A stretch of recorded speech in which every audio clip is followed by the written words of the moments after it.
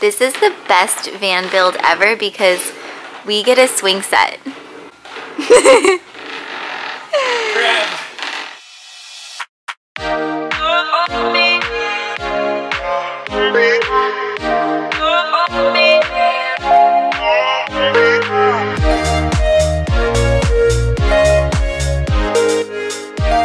Feels like I come here every day shopping for things between the stores. Oh my gosh. Hopefully I got the right stuff in my basket. Parts, bolts, piping, got it all. After spending all of week 1 working on installation, we were super excited to swing into the variety of next tasks that week 2 had in store, which started with Drew laying out our floor. It's really hot in here. I just got done vacuuming the whole van. Had to clean this thing up. Today I'm going to be installing the flooring. That's going to be the next step. There will be no seams where we walk the most because the couch comes out 27 inches off the back wall and it'll end up about right there. We had considered nearly every type of flooring, but in the end we decided to go all out with luxury vinyl. Between being a mere 3/8 of an inch thick, 100% waterproof, and the convenient tongue and groove installation, plus the fact that our tiny home only needed 48 square feet, it was basically the best choice we could find.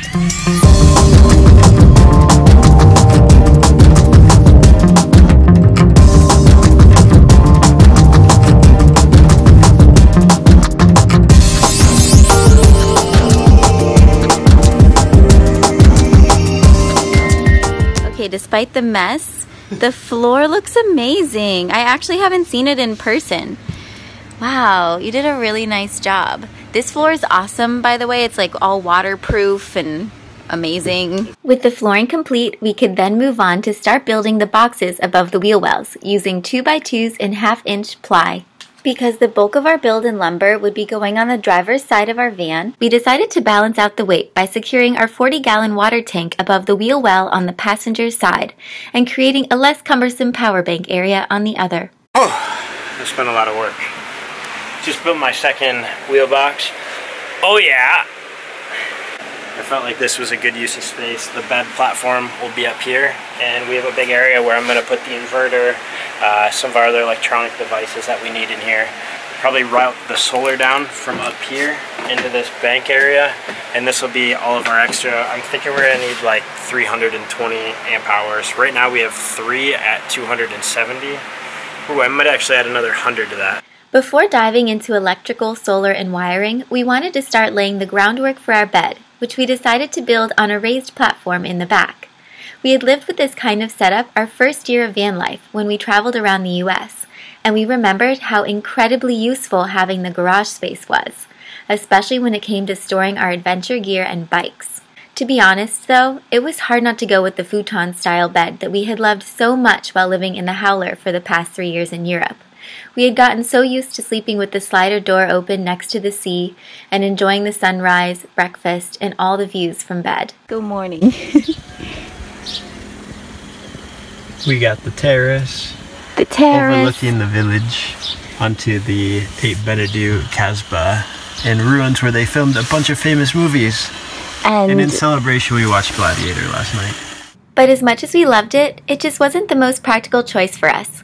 Between having to make and unmake the bed every day, the bed taking up nearly our entire van, and the fact that I like to go to sleep and wake up early while Drew is quite the opposite, doing the raised platform in the back just made more room for a bit more comfort and space moving forward. This might just be my favorite job to date.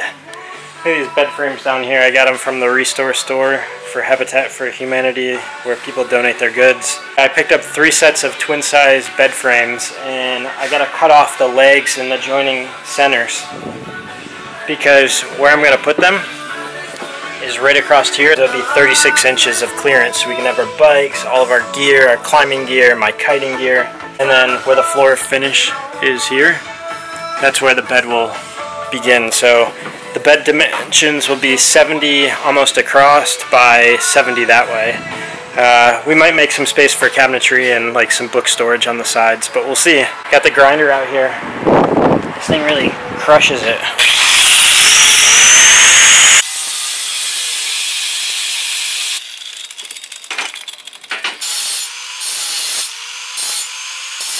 We got the 2 pieces for the bed, 2x4s cut. They're going to run 67 inches lengthwise of the van.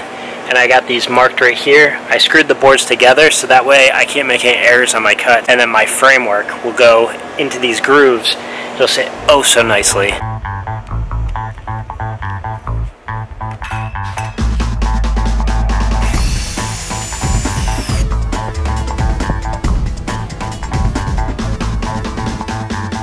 Those are great.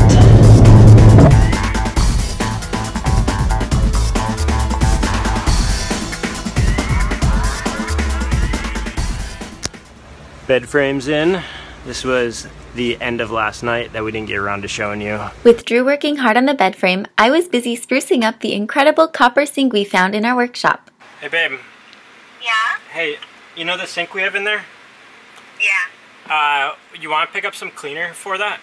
Yeah, I was gonna Google what you do to clean copper. Yeah, because I think we should try to clean that thing up if we're really even considering using it, and let's see what happens.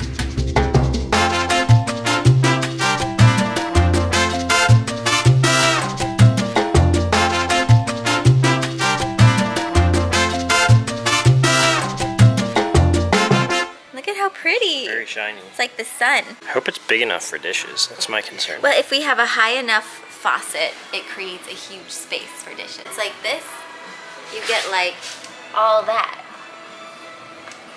Something like that. Yeah. Before we get to the most exciting addition, here's a collection of the other random things and events that week 2 had in store, including our new Dometic oven. Pizza size? What do you think? Oh yeah. Perfect. Woo! Is this our heater or a water Hot heater? water heater. Oh my gosh, we're gonna have hot water. Hot showers.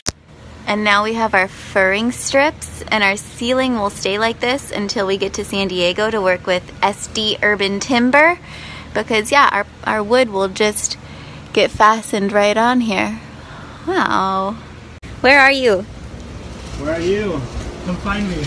Oh, I have a 6,000-pound van sitting on top of me. what are you doing under there? I'm trying to sort out the power that goes from the starter and alternator to our starter battery and auxiliary battery.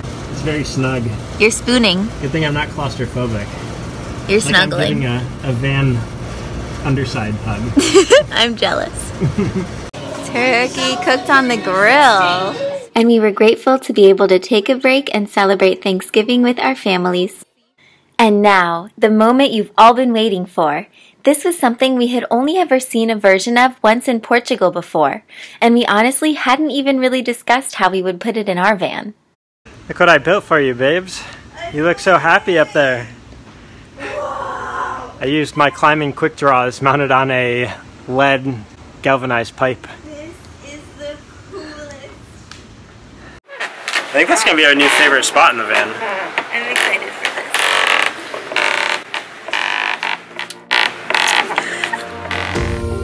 And that's a wrap. We hope you've enjoyed watching week 2 of our van build. And if you haven't already, go ahead and subscribe so you can join us again next week for all the fun-loving learning that week 3 has in store. We got some donkeys. What are these called? Sawhorses. We've also gone ahead and put links to some of the items mentioned in this video for you below. Oh, and if you want to keep up to date with our daily adventures and more, be sure to follow us on Instagram at Mr. and Mrs. Adventure. We love sharing this unpredictable journey with you. Until next time.